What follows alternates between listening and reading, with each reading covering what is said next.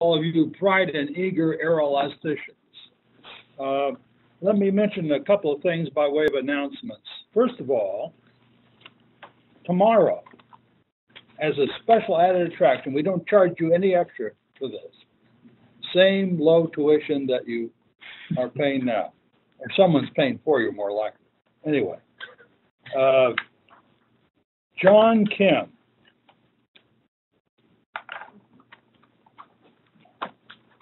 John Kim started out at Georgia Tech, MIT, spent about 20 years at the Boeing Company, and is now a professor at the National University of Singapore.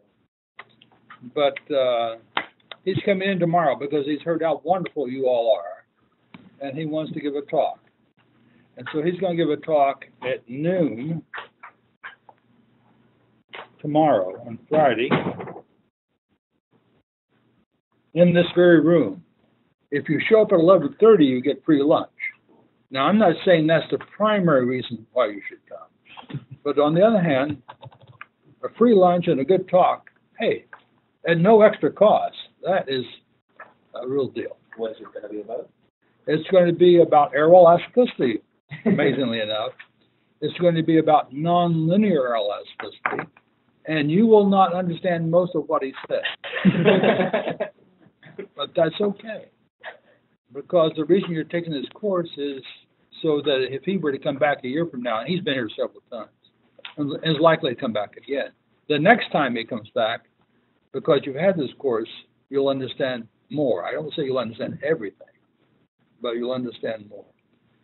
But at the beginning, he will probably say some big picture things that you might more or less understand, and then when he gets into the details, well, if you've had, it's all mathematics. Well, I shouldn't say it's all mathematics, but a lot of it will be mathematics. Depends on your level of mathematical preparation. You might understand more. Some of you will understand more. Some will be less. But I will not take a poll afterwards. But anyway, he's a good fellow. He's doing some interesting work, and so I recommend you show up. So again, he's at the National University of Singapore. And I don't. I'm going to put Danny on the spot. Would it be possible for these people in Stockholm to see that seminar, or at least see the slides? You think that's possible? Try it. Try it. Yeah. Stockholm we will try to make the slides available to you. So it'll be noon our time, which is what 6 p.m. in Stockholm. Are you 6 hours ahead of us or 5? Six. Okay, so it'll be 6 p.m. your time. Unfortunately, we cannot provide you with lunch. Yeah, but we owe you a lunch. So if you're ever in Durham, remind me and I'll buy you lunch. Okay, so that's John Kim. Now, for those of you who are looking at the videos, I'm sure that's everyone. But again, I will not ask for a show of hands. But if you're looking at the videos, you should be looking at videos 3 and 4 this week, and I guess 5 and 7 next week. 5 and 7, yeah. We think 6 is missing. But on the other hand, you're getting these live presentations, so don't ask for any of your tuition back because we missed the video. You will also note, if you are watching the videos, that what I'm presenting in class and what is in the videos, they're not perfectly the same, right? So I do what I think is appropriate given the makeup of this class and what I hear by way of questions. But if you're asking me the question, are you responsible for the material in class or the material in the videos? The answer is yes, right? All of the above and more, because you're also responsible for the material in the book. And anything else that I think I might ask you at some point in time on a quiz or whatever. Okay, I think those are the 2 announcements I wanted to make. Today, I want to say a little bit more about the first homework, which you've all handed in. Most people did a nice job on the first homework. Some were little more perceptive than others, but all of you more or less got the point. But there are a couple of the more subtle points I want to emphasize this morning. So let me do that next. So let's talk about homework number 1. I will answer questions in a moment, but I want to talk about homework number 1 first.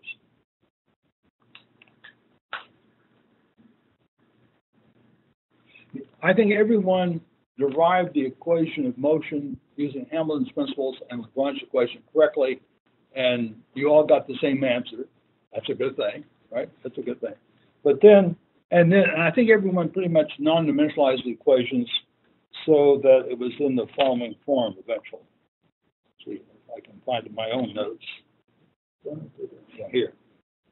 You all reached this point. Alpha double dot plus omega alpha squared 1 minus q infinity over q divergence equals q infinity over q divergence omega alpha squared alpha naught. Okay? I think you all got that, and I think you all identified omega alpha and q divergence. So omega alpha squared, that's all that appears, right? It doesn't, omega alpha itself doesn't appear yet. I'm going to change that in a moment. You only have omega alpha squared, that's k alpha over I alpha. And so this is the resonant frequency in the absence of any aerodynamic forces, in the absence of any fluid. And then q divergence was identified as k alpha over c e times 2 pi. Whereas Kevin pointed out, k alpha really has to be the spring constant effectively per unit span, otherwise the units don't work out properly.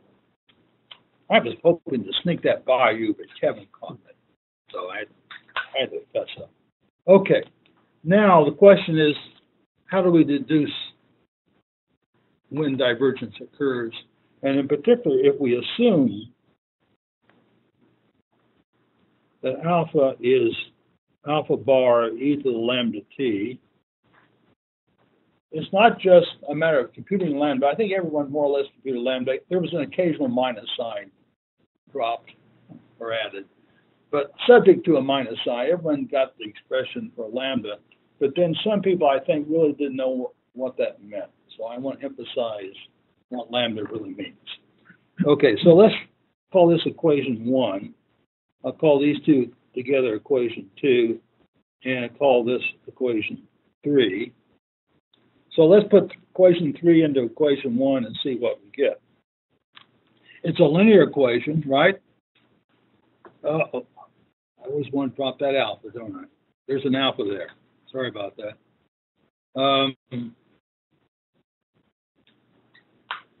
What's in my nose? I don't know why. It seems like I always want to drop that alpha.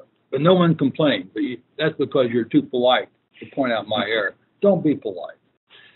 There's a famous story about a professor, I think it was at Cornell. I won't mention his name to protect the guilty. He was a very able person, but he constantly made algebraic errors when he gave a lecture, right? So it got to the point where he thought, gee, I'm going to do with it. He said, the only reason I make an algebraic error is to see if the class is paying close attention. So when I make an error, it's not really an error. It's just I'm checking to see if you're paying close attention. And if you don't catch my error, I'm going to mark you down, all of you, right? On the other hand, if someone points out the error, I give you extra credit. So it's important that you point out my error. Okay, anyway, so we're going to substitute this in here. And what are we going to get? When double dot, this is a time derivative, right? So that's going to generate a lambda squared. So we're going to have alpha bar lambda squared e to the lambda t plus omega alpha squared 1 minus q infinity alpha bar e to the lambda t. And for the moment, first of all, we're going to set alpha naught equal to 0, but we'll later on come back and put it back in. If we do that, of course, then the right-hand side is 0. We cancel out the e to the lambda t, and then here's where people, I think, got a little excited, maybe not. Some of you, there are two possibilities for this equation to be true. One is alpha bar equals 0. That's not very interesting. Okay. The more interesting one is when alpha bar is not a 0. So if it's not 0, then we can cancel that, right, in all terms. And now we have a condition on lambda. So this allows us to solve for lambda. So using higher mathematics, lambda squared is equal to minus omega alpha squared times 1 minus Q infinity over Q divergence, right? So clearly, the character of lambda depends on the sign, SIGN, of the right-hand side. If Q infinity is less than Q divergence, then this is positive, but because of my sign, the whole thing is negative. Therefore, lambda squared is negative. Therefore, lambda is imaginary. We like imaginary numbers. Why do we like imaginary numbers? Because I look back up here, and lambda is imaginary. That means this motion is an oscillation in time. It's a complex oscillation with real imaginary parts. Actually, if you work it out in detail, it turns out to be a real number. But, you know, formally, it's a complex number. Okay. On the other hand, if Q infinity is greater than Q divergence, this whole factor is negative. But that minus sign, the whole right-hand side is positive, and so lambda squared is a real positive number. If I take the square root, I have two lambdas, one of which is plus something, real number, and the other one is minus something. The minus something represents a decaying oscillation of time, but the positive represents a exponentially growing oscillation of time, which means the system's unstable. And after a short amount of time, who cares about the decay, because it's going to be swamped by the exponential growth, right? So that's why this dynamic model tells you more about divergence than static analysis. Moreover, if I'm right at divergence, right, if Q infinity over Q divergence is 1, the right-hand side is 0, and lambda is 0, which says that nothing's changing with time, right at divergence. That's why we can get away with a static analysis if we only want to know the divergence condition. But if we want to know what's happening below the divergence condition or above, then we need a dynamic model to tell us that. So that's why I gave you this homework, so you would think about that. Now I want to say one other thing. Before I say anything else, let me pause. See if you have a question. Now you're happy? Stockholm, are you happy? Yeah, very happy. Yeah, they're happy. I'm happy that you're happy. Now let's go one step. I didn't actually do the next thing for the homework, but let's do it anyway. Okay, now I've got, let's put alpha naught back in. All right, so now I'm going to write down the same equation. Where is it? Okay. Oh, let's just look at equation 1. I don't need to write it down again. Here's equation 1, right? Now I'm going to put alpha naught back in. Everyone's had a course in differential equations sometime. Is that right?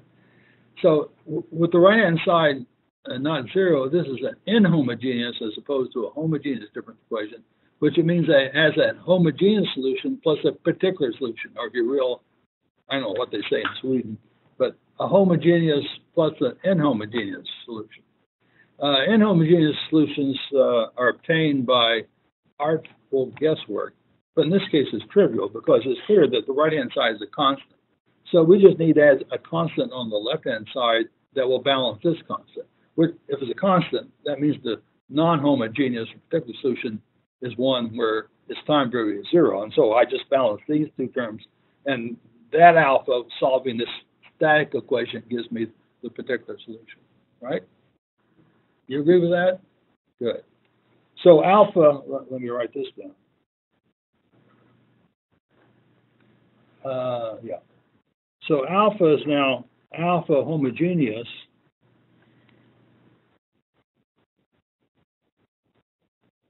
In English, we usually say particular, although that's not a particularly good nomenclature. It's a little pun. Yeah, even in Italian. Because they're not always that funny. But so I don't know if you want to call this alpha particular or alpha non-homogeneous. What do you want to call it? Non-homogeneous. I like that better too. But if you read the mathematical literature, they usually say particular. So non. I'll just say non-H. So homogeneous. What's homogeneous? Homogeneous is the solution I got when I set the right-hand side to 0. So I have to use these two values of lambda. I'm just going to call them lambda 1 and lambda 2. And the detailed character of those lambdas depends on solving this equation, right?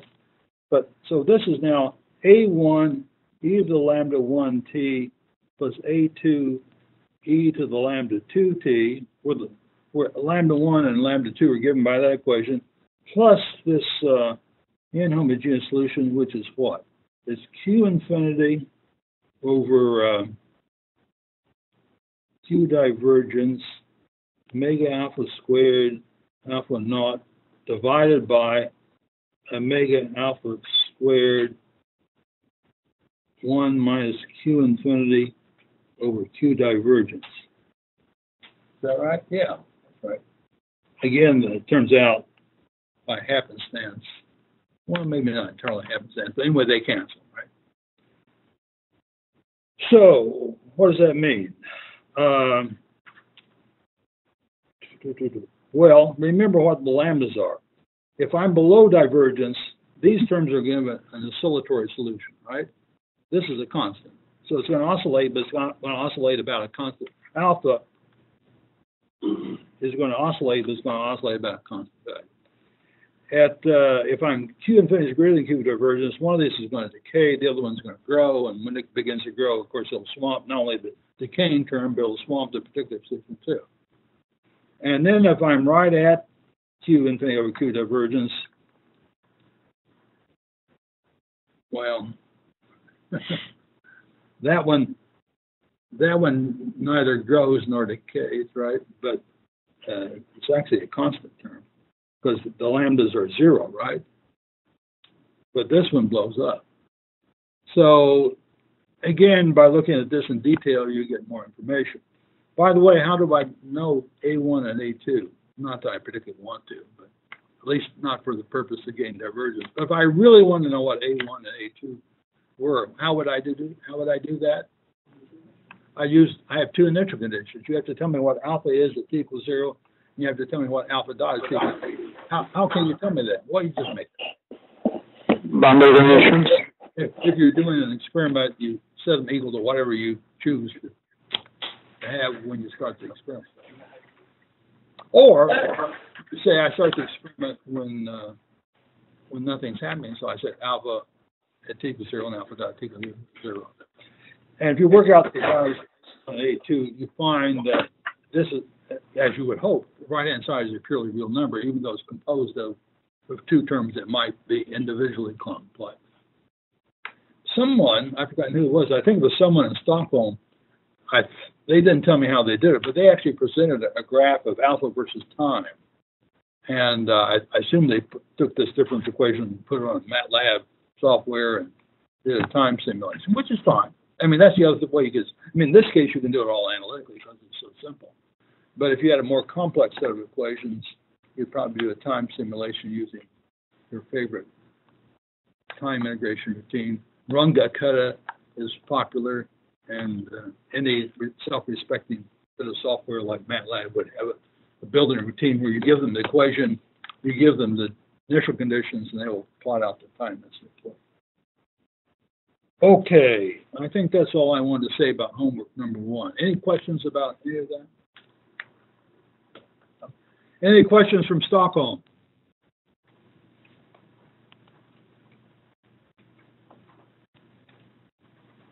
Hearing none. I think you asked in the homework, does adding a non-zero alpha I did ask. Change? And what's the answer? Lambda. So the answer is no. The answer is no. Yeah. The answer is no. And most people sort of fudged it in the sense that they say, well, well, after all, they sort of guessed what the right answer was. But the way you really more rigorously show it is by doing this. Now, I could go back to this equation 1 for just a moment and say something else. Remember, if we want to do a stack analysis, that corresponds to saying the alpha double dot term equals 0, right? So here we are. This stack analysis gives us effectively the particular solution, right? Or the non-homogeneous solution. And then because this term is 0 at divergence, when this goes down, is obviously the case that alpha is going to get really large, like infinity.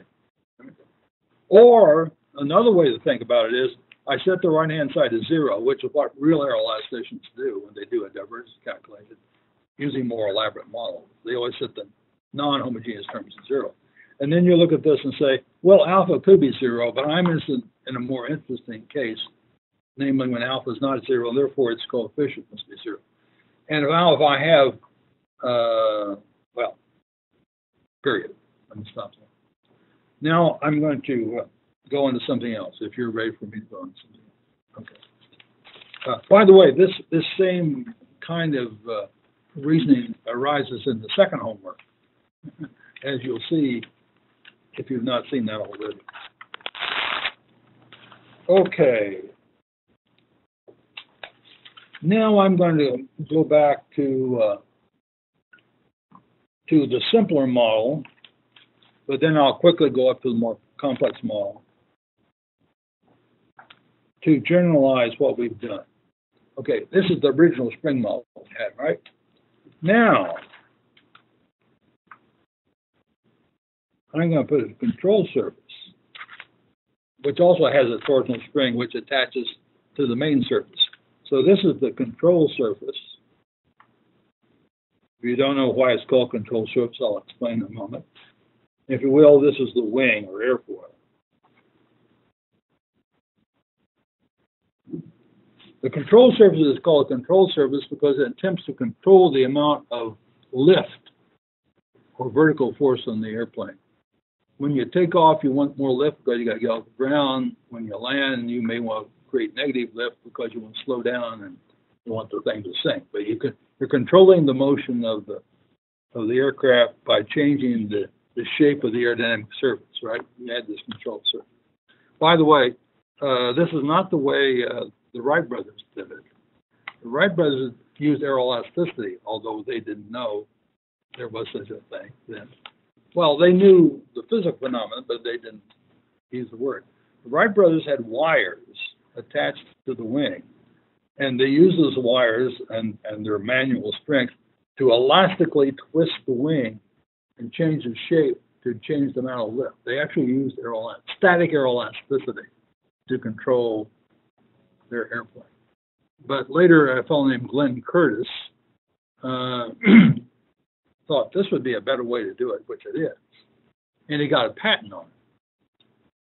He got a patent on the idea of control surface. If he had had a monopoly on control surface, well, he became a fairly rich man anyway, but he would have become vastly wealthy, and it would have impeded the progress of development of airplanes. So we went to the Supreme Court, and they disallowed the patent on the grounds that it was too general and it would impede the progress. I mean, the whole idea of patent laws from a societal point of view is to impel progress, right? If you want to get someone a patent until they have an incentive to do brilliant things, which will move the technology forward. But if he had controlled the patent on control surface, we'd have a different situation. So anyway, control surfaces are important. Okay. Now what can happen? Well, if I have these two and I blow air over it, I can now have, this can diverge too, but now I have two equations of equilibrium. I have a torsional equation of equilibrium for the wing or airfoil. I have another one for the control surface. So I'll have two equations and two unknowns. Everything goes the same way, and you still look for, usually if you're working for Boeing, a homogeneous solution because it takes less time and time is money and all that. You could put the inhomogeneous terms in if you want to get the same answer, right? For the same reason as in the simpler case. Or you could have a tab, which is yet another control surface on the control surface, right? So people, I mean, you could have as many of these things as you want. In fact, if you look at the airplane when you land, next time you're flying into RDU, you'll see that at least on the larger airplanes, the wing comes apart, right? There are lots of control surfaces. The whole thing is spreading out. Okay, but there's something else that can happen. I mean, divergence can still happen. And in a real airplane, you may have a number of surfaces, and you have to look at their interaction, do divergence for the whole system. But another thing can happen other than divergence, and that is control surface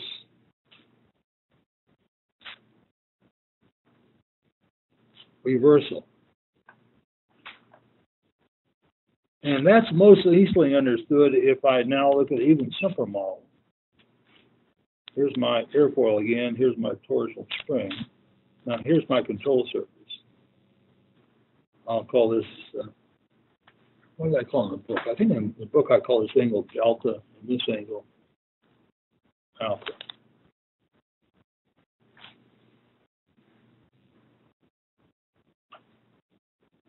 Okay, so I rotate the control surface through angle delta, and by doing that, I will increase the lift on the wing, which is a good thing. I could also rotate the other way and decrease the lift, and I might want to do that too. But anyway, whatever I want to do, I rotate it and I change the lift.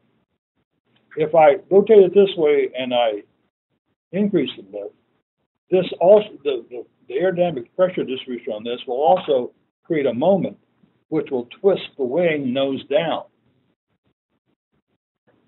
which will decrease the lift, right? And depending on the stiffness of the spring and the dynamic pressure, which is a measure of how strong the force is, I can reach a dynamic pressure. In fact, for a given spring constant, I'll always reach a dynamic pressure that's high enough, such that the loss of the wing, the loss of lift because this airfoil wing twists down, is greater than the gain I got from rotating the control surface. And there's a particular dynamic pressure at which these two things exactly balance, and there's no change in lift at all, no net change in lift.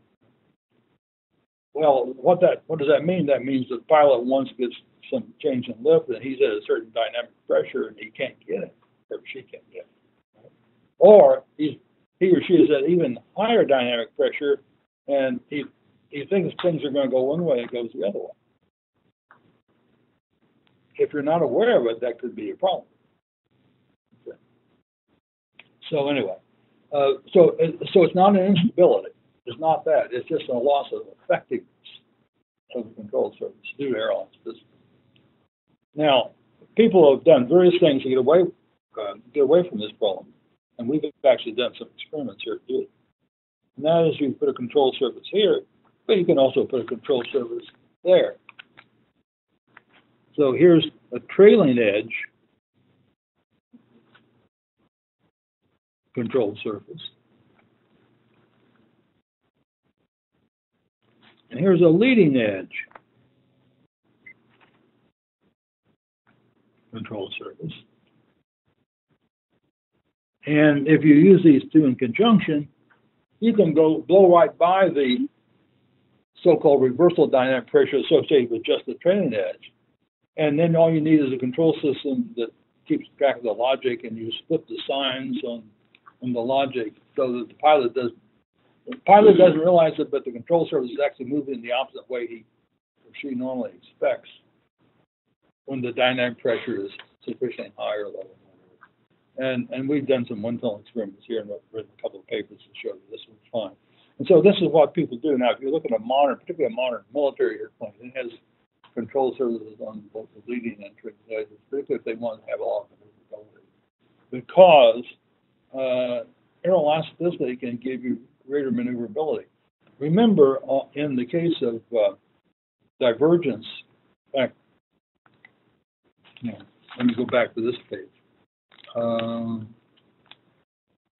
Look at this expression. The alpha, if I stay below divergence, but I get fairly close so that 1 minus q infinity over q del isn't 0, but it's a small number, then my alpha gets really big, which means my lift gets really big. So I can actually get enhancement of lift just because of aeroelasticity effects. But I got to be really careful to make sure I get the sign SIGN right. Otherwise, I may be trying to get more lift, and I'll get more lift would be in the wrong direction. So there's a whole literature on controlled surface reversal. But like divergence, no self-respecting aerospace organization would ever really have a problem with it. It's something you have to calculate. It's something you have to plan for.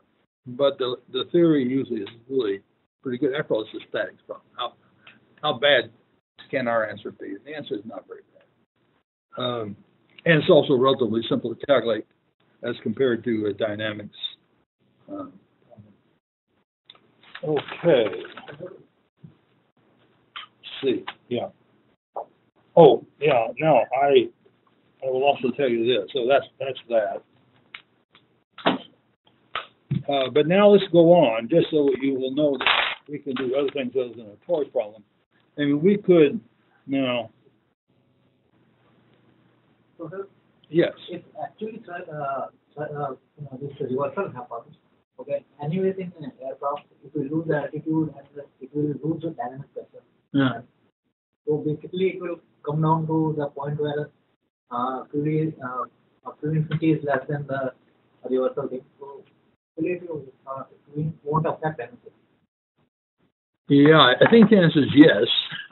Although I didn't follow all of your question in detail. Yeah, you're going to lose effectiveness, but you're not going to be in danger unless it turns out you're in a fighter airplane and someone's on your tail and you want to make a maneuver and you can't make it, someone's going to shoot you down.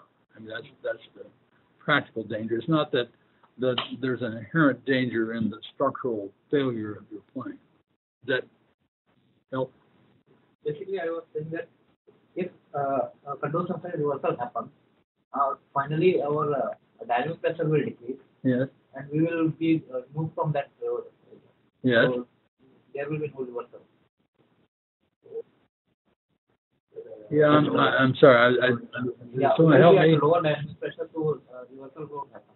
Actually, one case when you might have problem when you dive and you can't pull out because you have zero effectiveness, then you won't make it. Even if we are not pulling out, still drag will increase because of the altitude drop.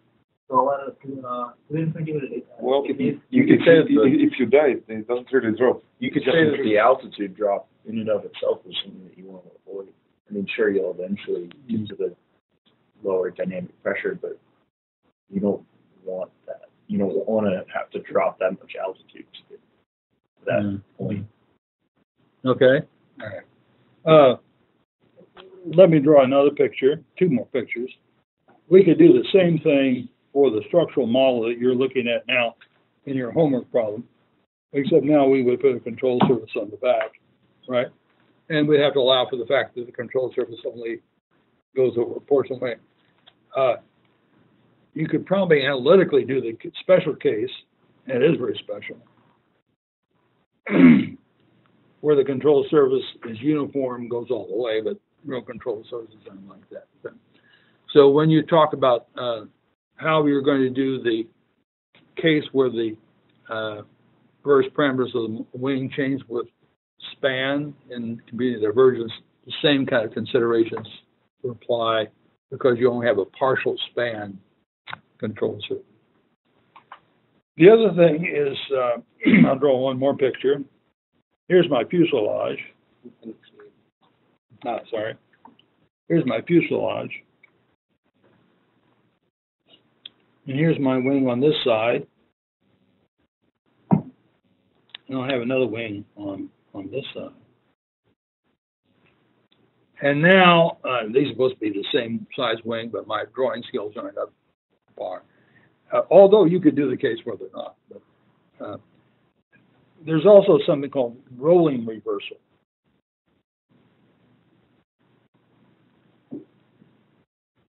And in rolling reversal, you have a control surface on both sides, but you asymmetrically deflect them, right? One goes up and one goes down because you want to have a net zero lift change, but you want to create a moment about the fuselage axis so we can roll the airplane. So we'll rotate about that axis. And again, you can have rolling reversal. You can reach a dynamic pressure where the wing twists such that the effect of the control surface is negated. Now, in that case, it's a little more subtle in that it turns out you have to allow, strictly speaking, the rolling rate to be another degree of freedom, even statically. And you have to include an equation of motion for the roll rate. Okay. And so in this case, the inertia, even though it's inherently a phenomenon that doesn't change with time, except in the sense that, well, basically nothing's oscillating, right? But it may be rolling at a constant roll rate. So in that sense, it's a statics problem. It's a statics problem mathematically. The inertia, the moment of inertia of the fuselage, as in the wing, will enter into the analysis. And one time, being able to roll a military airplane was a big deal. I don't know that people don't have so-called dogfights anymore. You stand off miles and shoot a missile at somebody you don't even see, except you look at them on your radar screen or something. So, well, I shouldn't say that. Anyway, it's not nearly as exciting. There's nothing much to watch. It's almost like a video game. Well, I guess if you're getting shot at, it's exciting. But, so this is all discussed in Chapter 2, but I don't plan to go into this in any great detail unless someone is fascinated with it. But you should at least be aware that control surface reversal of various sorts can occur, and it's something to do. And if you're a brand new engineer at the Boeing company, they'll probably put you on divergence and reversal because they know you can't do too much harm. And the really good people will be working on the dynamic. And then later on, when they have some experience, they might let you do it for them. Okay, let's see.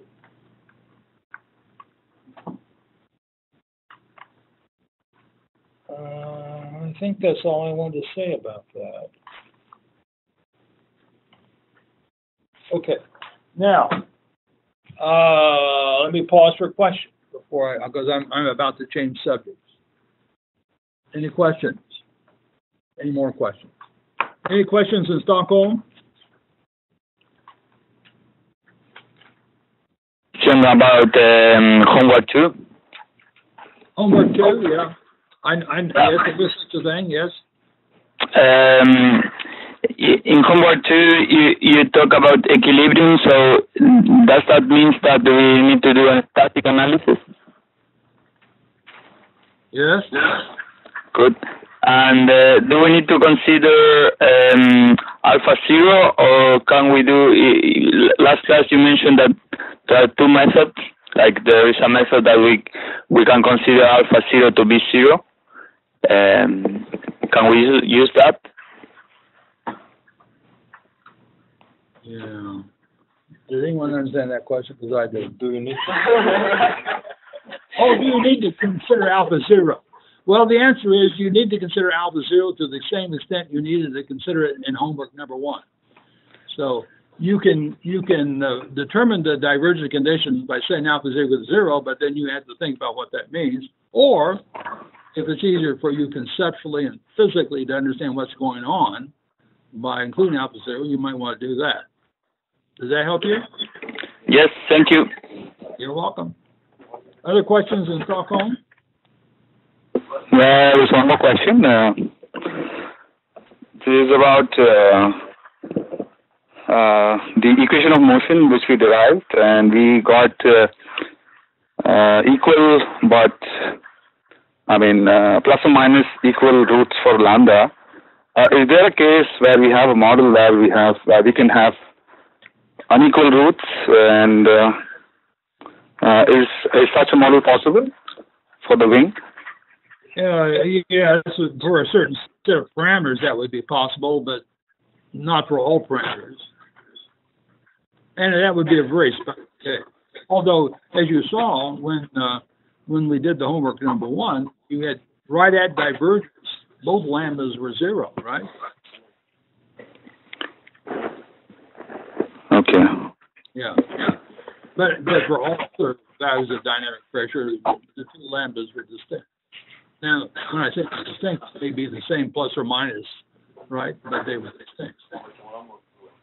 I mean, there's a big difference between +1 and -1. And they're both definitely not good. Maybe you just read the main answer. Okay.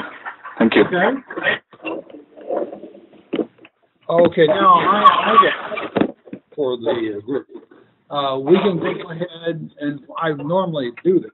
Go ahead and start discussing dynamics and talk about that. Or, for the most part, we've been delving into various levels of structural models and being fairly cavalier, or at least simplistic about the aerodynamics. So the other thing I could do is give you a peek. We won't do a full dress rehearsal, but I could give you aerodynamics. So would you really have aerodynamics, or would you like to stay with our aerodynamics for a while and talk about dynamics and flutter and other dynamic aeroelasticity? I'm easy. We have a sense of it. We want to do a flutter. Okay. Stockholm, the people here in Durham about flutter. Want to talk about flutter?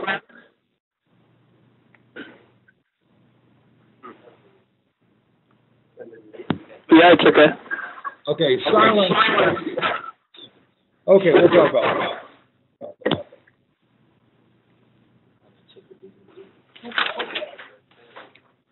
Now, let's start out with us.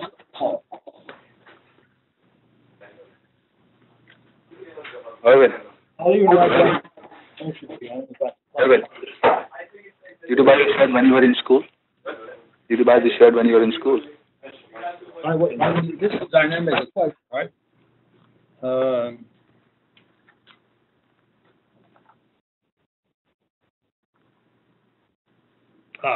Always forget to put that alpha in.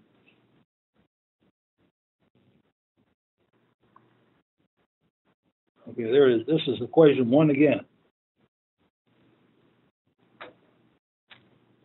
Now, what is flutter in the context of this equation?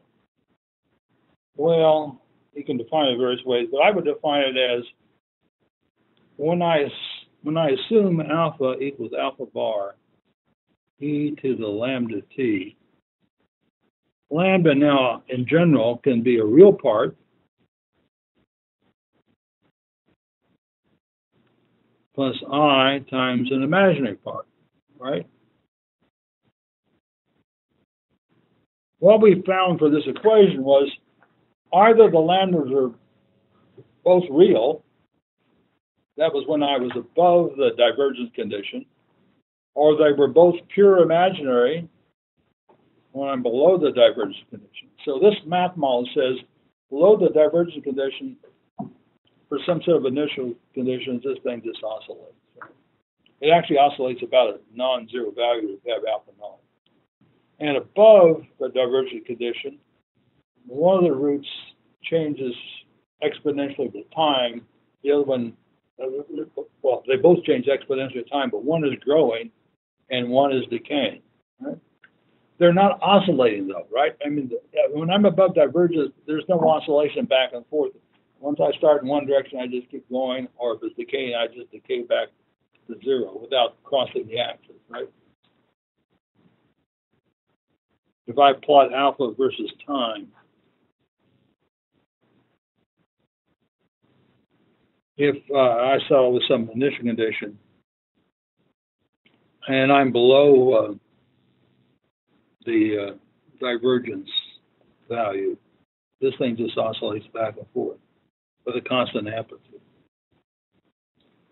This is Q infinity over QD less than 1, right? On the other hand, if I'm above divergence,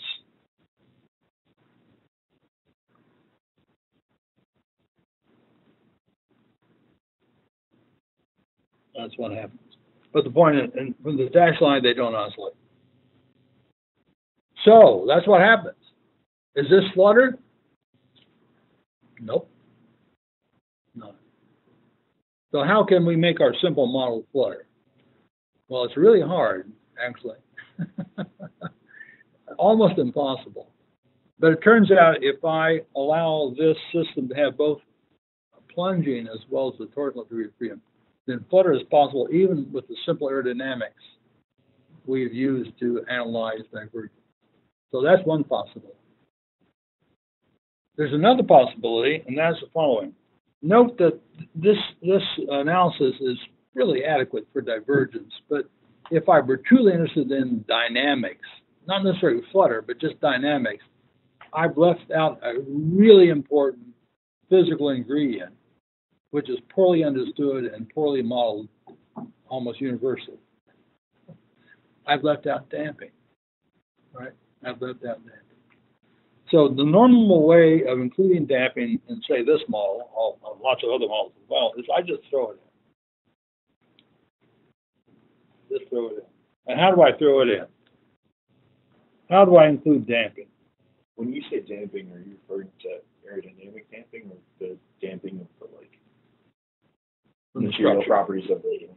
Excellent question. The question before the house is, am I talking about structural damping or am I talking about aerodynamic damping? And again, the answer is yes. Definitely yes. Okay. So let's go on. I'll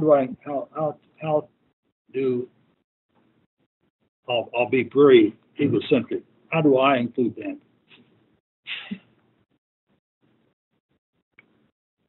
Well, the normal way is the following. I put alpha double dot, and then I add 2. By tradition, there's a 2. We can talk about why we put 2 in.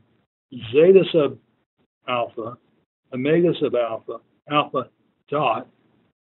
I need a first-time derivative to get dissipation in my system. Plus alpha squared 1 minus q infinity over q divergence. Alpha equals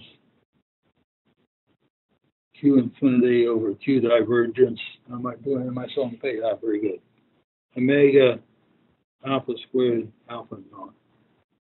So I just throw it in. That's the way we throw it in. If this is structural damping, then I know zeta sub alpha, this coefficient, which if you look closely is non-dimensional. That's one reason we put the alpha, omega alpha, and we want to make this non-dimensional. From 100 years of building things, we know that zeta alpha typically is 0.01. It turns out in turbine machinery it can actually be almost 0.001. On the other hand, in some other machinery, like an automobile, it might be as high as 0.1. But a typical airplane structure, not the jet engine, but the airframe, 0.01 is a good value. In fact, the government, when you do a flutter analysis, at least in the United States, maybe different elsewhere in the world, they will allow you to assume a zeta alpha as large as, I think, 0.02. Yeah.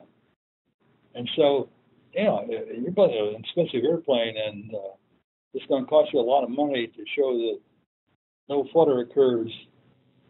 And if it turns out the flutter speed that you predict for zeta alpha equals 0 is Mach 0.8, and you need 0.82, and then you put in the damping value of 0.02, and that gets you up to 0.83, you've had a good day, right? I mean, so this can be not just a question of technology, a question of substantial sums of money. So anyway, but zeta sub alpha is never like that. Now, so that's how you represent structural damping. How do we represent aerodynamic damping? Same way. Except that when someone has to run an aerodynamic code, which we haven't really talked about, you said you didn't want to talk about it yet, so I'm not going to talk about it except tell you that someone runs an aerodynamic code and prescribes a certain oscillation of my airfoil and computes the equivalent aerodynamic zeta sub alpha. Okay. For a small Mach number, that zeta sub alpha will be a positive number, indicating it adds to the stability of the system, adds to the damping.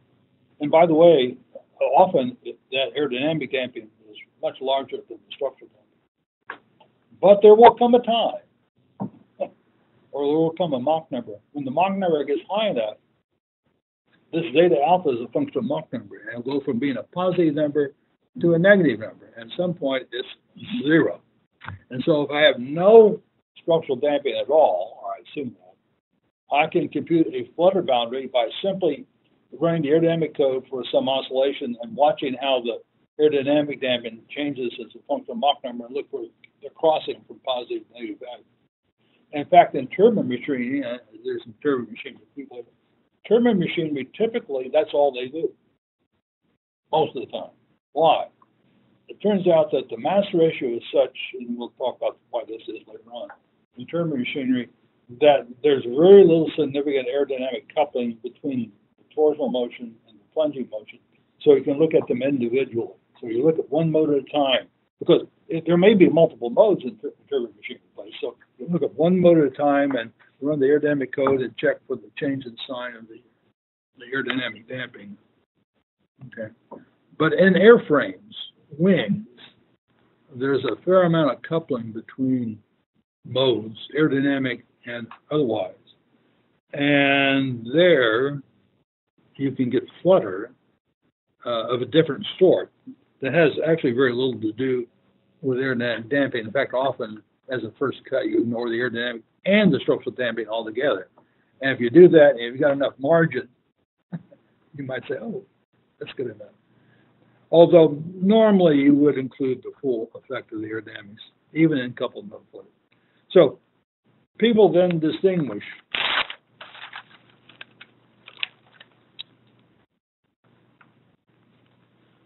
between single mode flutter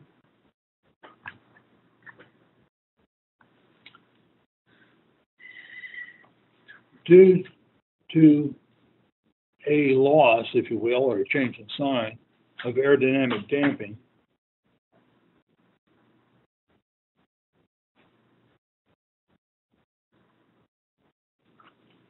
and coupled mode flutter, the simplest being 2 modes, right? Coupled mode flutter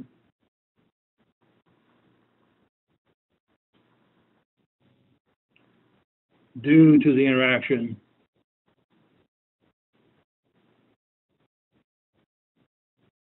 of 2 or more modes.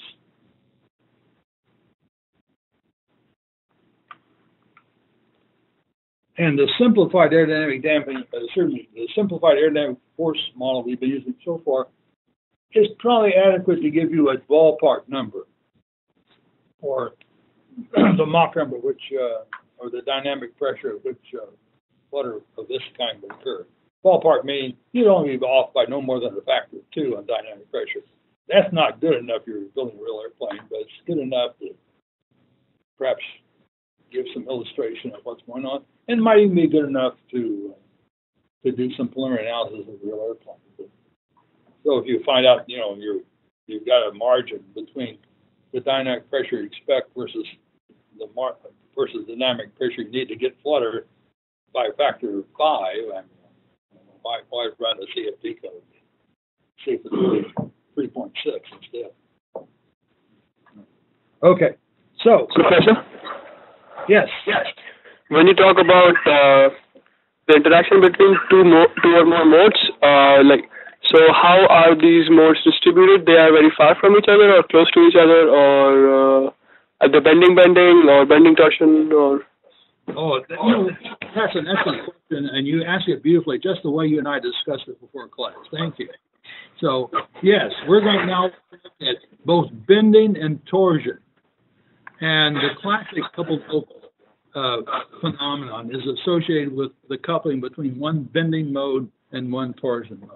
In fact, there's sort of a folklore out there that says, oh, it's always got to be a couple. It doesn't have to be. 2 bending modes can couple, 2 torsion modes can couple, but it's more likely than not.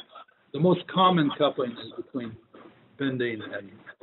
So, yes, we're going to look at the coupling between bending and torsion, and we're going to go back to our this model. By the way, we could also, thank you. We could also, I'm not going to do it because I don't see the need for it at this point. We could also go back to this model, right? And then we could put another spring here. So this model and this model will be qualitatively the same, but let's go ahead and do this one, right? We don't need to do that one. This one's in the book if you want. This one's in the book if you want to look at the discussion of the book. But let's look at this model. And we're going to assume that there is an axis, I'll call it the y-axis, which is also the elastic axis. What do I mean by elastic axis? I mean that the motion of this wing can be thought of as a bending of this axis, right, in and out of the paper, as well as a twisting about that axis. Now, more complex wing shapes don't always have an elastic axis, and so at some point we need to discuss what happens for more complicated models. But this is a good place to start. It's more realistic than this, but not the ultimate in terms of what you might do. So first thing you have to do is develop the equations of motion, right? How are we going to do that? Hamilton's principle of Lagrange's equation. And that's what we know, right? That's what we're always going to do. Okay. So to do that, we need to write down the form of potential energy, kinetic energy, and the virtual work associated with aerodynamic forces. Okay. So now the potential energy is still going to be 1/2 the integral over the span of Gj d alpha dy squared dy. That takes care of the torsional motion. But then we need to add in the bending of this axis, which is just like the bending of a beam, right? Just like the bending of a beam. So we're going to add in 1/2 the integral from 0 to L of EI, which is the bending stiffness, times the derivative, second derivative of h with respect to y, squared dy, where h is the bending deformation. So if I think of taking a cross section like so, and I look over here, here's my elastic axis. I'm now looking edge on into the wing, and so h is how much this deflects up and down at a given value of y, and of course alpha is how much rotation occurs about that axis. So here's h, and by tradition h is taking the positive down, which is not a good choice, but it's the choice that's been used for as long as I can remember, and there's no point in our trying to change it because then you'll just confuse when you read the rest of the lecture. Okay. What about kinetic energy? It's 1/2. It's always 1/2. But now I'm going to write it in a different way. I'm going to write it as a double integral over y and x, where x is in the chordwise direction. Remember, the flow is this way, right? Of the mass, and this mass is mass per unit area. Mass per unit area. Otherwise, the density of the material times the thickness, if this is a solid plate, which isn't always. I mean, usually it's more complex than that, but we'll get to that later. But think of it as a solid sheet of metal, but maybe varying thickness. So the mass per unit area is the density of the material times the thickness, times, I'll call it dW dt squared dx dy, where W is the displacement at any point on this wing, not just on the elastic axis, but any other point. And since it's squared, I don't need to worry too much about which sign I have yet, but just to be difficult, no, that's not right. Just to make life more interesting, I'm going to take W as positive up. Remember, I'm taking H as positive down. I'm going to take W as positive up. Why not? I can take W as positive down if you want me to. I think I wrote the book on W as positive up.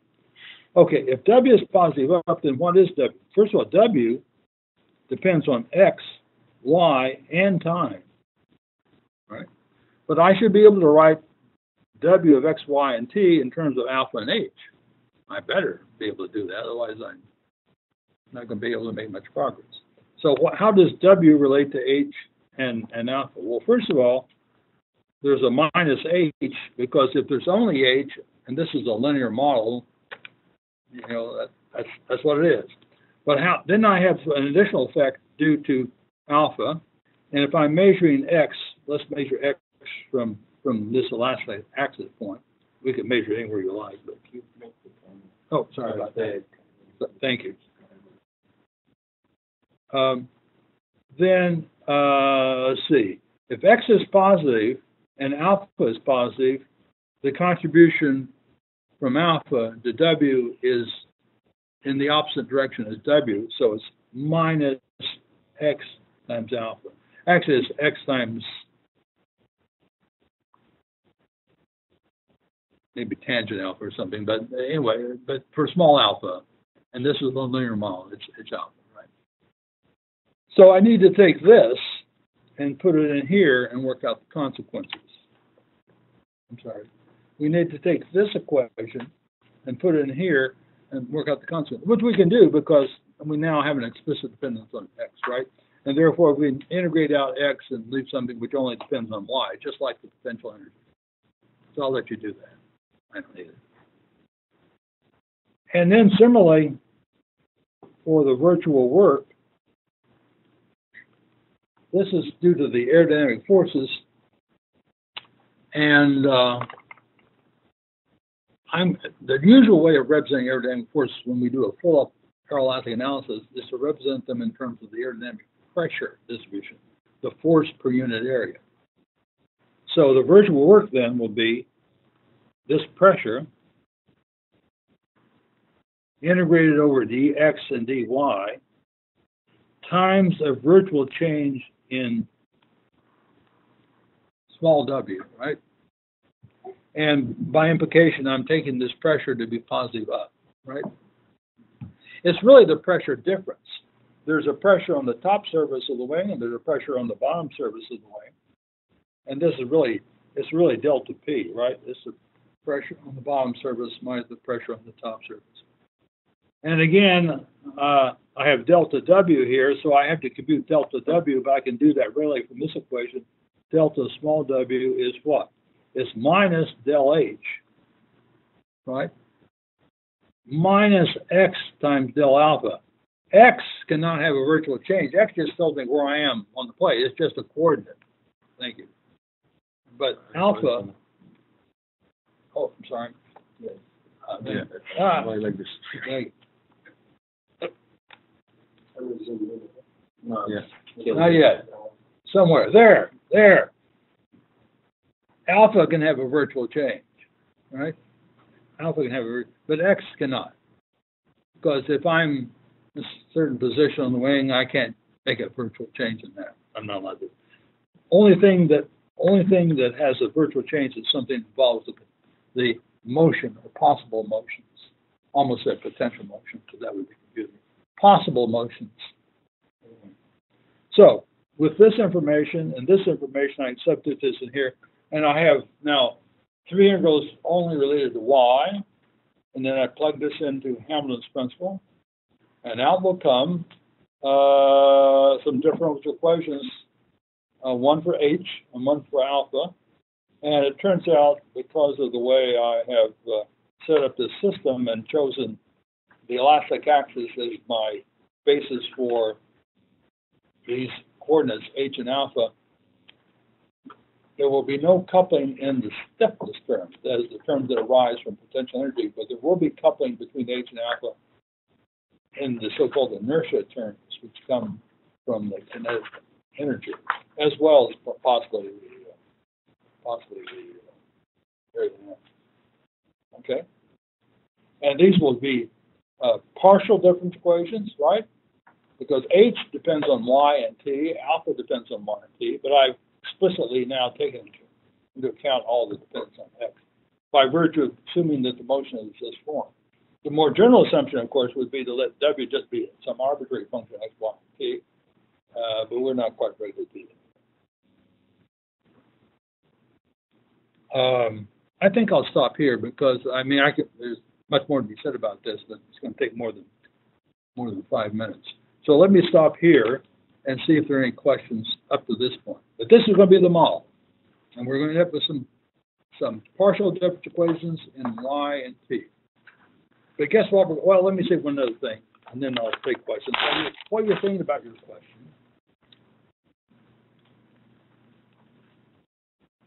What are we going to do with h, a function of y and t? Guess what we're going to do? We're going to say it's q super h sub n of t times psi super h in some function of y, right? Yeah, we're going to do what we did before, right? For static. Same thing we're going to do again. And so that will lead to ordinary difference equations for these coefficients. And then from there, we can do a dynamic stability analysis and all that good stuff. Yes, sir. What is the difference between the lower end and the super end? Maybe this is h, Okay. and this is h, and this is n.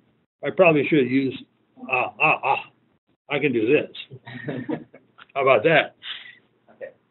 That make it a little clearer. And the same thing for alpha, right?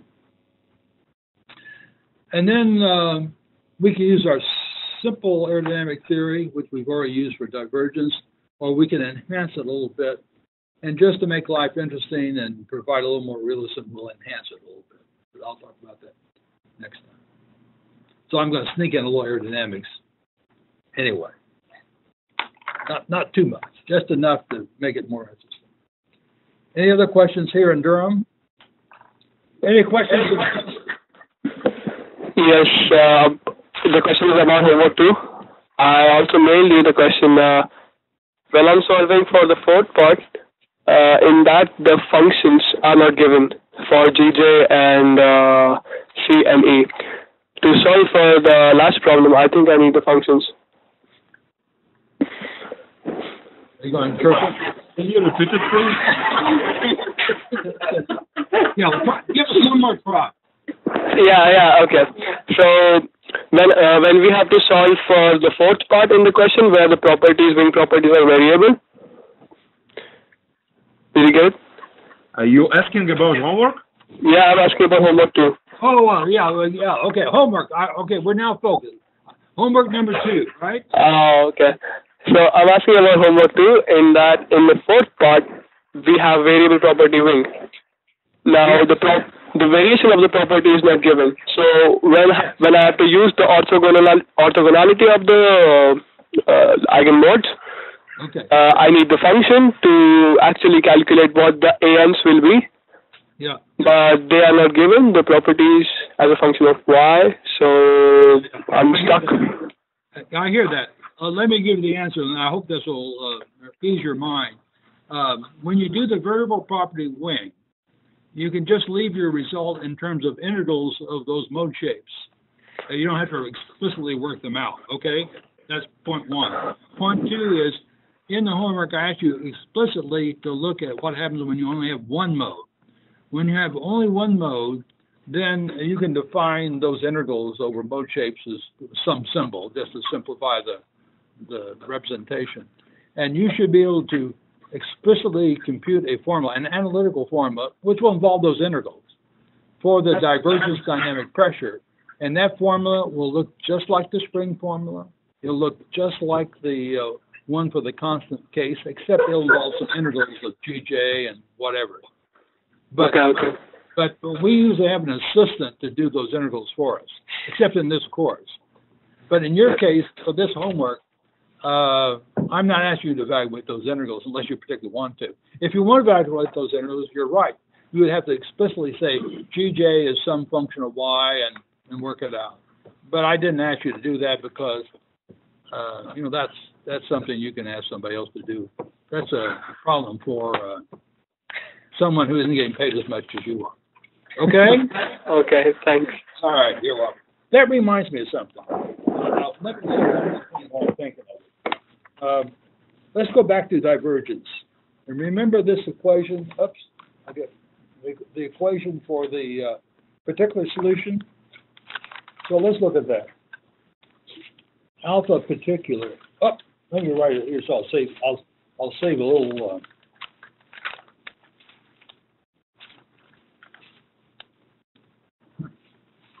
Homework number 1, which will carry over to homework number 2, by the way.